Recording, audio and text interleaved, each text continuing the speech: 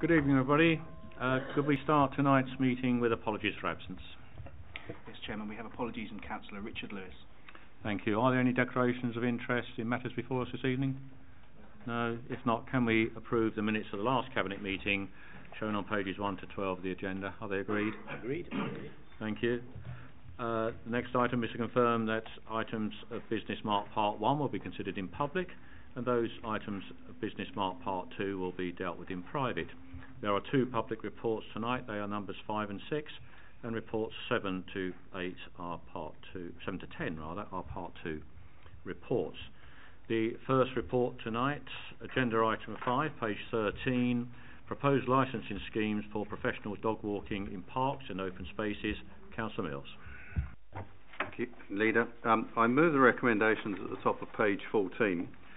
The purpose of this report and recommendations is for Hillingdon to introduce a licensing scheme for professional dog walkers across its many green spaces, of which of course that we have loads of them and of high quality, and in doing so to ensure that we do not get to a situation which we have started to see evidence of in one or two places where the number of dogs being taken for a walk is far beyond what the person can then control, and that disruption is following as a result. We are going to be using a licensing system based upon the experience of many other boroughs, including the Royal Parks, which have had great success in introducing theirs. And the other benefit of this particular system is not only will it enable us to have what we think appropriate freedom and control within the parks, but also ensures that animal welfare of these professional dog walkers is maintained to adequate standards, and therefore the licensing scheme in itself will become quite easy to monitor and to fulfil, and those that would have trouble with it will realise that Hillingdon is not the place for walking dogs if they are not of that standard. I move. Thank you, Councillor Mills. Are the recommendations agreed? Agreed. Thank you. Agenda item 6, page 29, the Council Budget 2018-19 Revenue and Capital Month and 8 Monitoring. Councillor Bianco. Thank you, Leader. Well, this is month 8, November, and it shows again a small improvement. So moving in the right direction, it is as we would expect. The recommendations are all shown at the top of page 30, and I move all 11 of them. I know you will want to speak to a number of them, so I won't do that right here. But I think it's worth noting a few other bits and pieces as we go through, which is, of course, the general fund balances still look on course to show about just under 40 million. I'm sure that will vary slightly as we get towards the end. It always does, but it's still in the right position. And on the capital side, there's an underspend of just over 5 million in this month, and that, of course, is due to the non-purchase, I can call it that, of Uxbridge Police Station. We put 5 million aside to spend on buying Uxbridge Police Station, but since the Met Police have declined our kind offer, that money is that adjustment needs to be made to the capital account. It is basically steady as you go. The savings progress is, to all intents and purposes, virtually dealt with now. There's a very small amount of shortfall savings off our target of 10.6, so that will undoubtedly be closed as time progresses. And on that basis, I so move. Thank you, Councillor Bianco. Going through the recommendations, recommendation 1 is to note the budget position at month 8 as shown in table 1, which is on page 33, and as Councillor Bianco has indicated, that is showing that our year-end balance is at 39,668,000. Note recommendation 2 is to note the Treasury Management update at November 18. This is shown on page 69 of the agenda, and as always indicates the return on deposits that we're getting and the average rate of interest that we are paying on debt. The important thing is there were no breaches of the prudential indicators or non-compliance with the Treasury management policy and practices during that period. Recommendation 3 is to continue delegated authority to myself and the Chief Executive to sign off agency assignments and consultancy assignments, and this covers the period 13th December to the 24th of January, and details of those appointments are shown in Appendix F on page 71.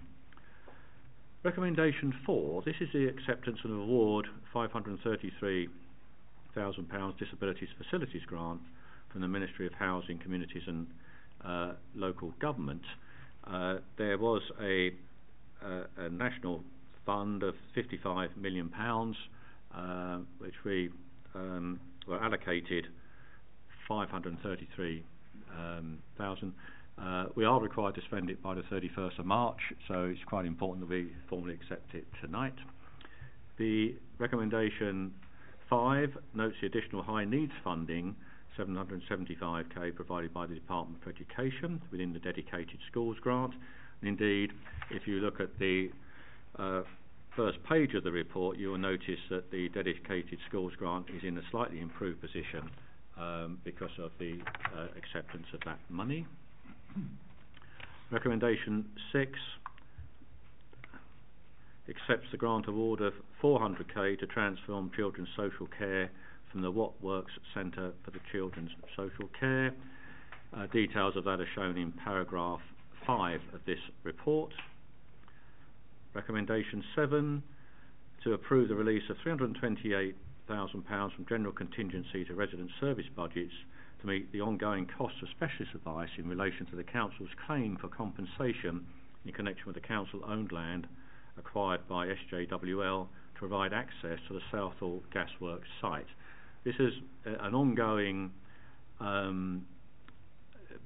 hesitate to use the word battle, it's a disagreement over the value of our land that has been acquired to help that development on the Southall Gasworks site.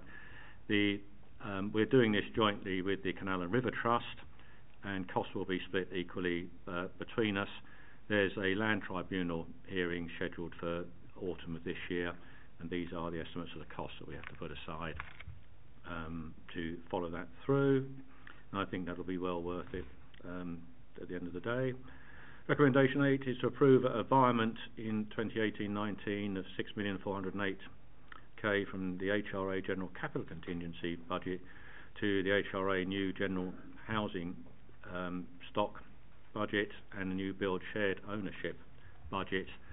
This is to facilitate further potential acquisitions and buybacks of properties in this year, if we can do it.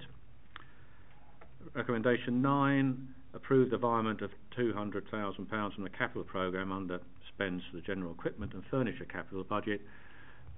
This is just firing an excess of funding in the ICT budget to the general equipment and furniture budget. It's broadly the same sort of area, but we do divide that budget down so we can monitor it more closely. Recommendation 10 is the standard improvements of gift funding in relation to a planning performance agreement, and this one is regarding land at Status Park, Nobel Drive, Heathrow, and it's in the sum of £32,000. The final recommendation is to agree the virement of £146,000 from unallocated capital contingency to fund redevelopment of Harefield Pond, and also at the same time approve the necessary capital release.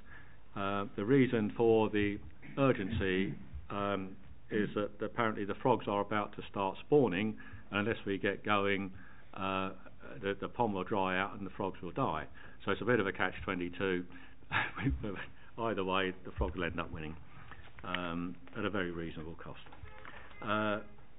Right, they are the recommendations. Are there any other comments, or can we agree the recommendations?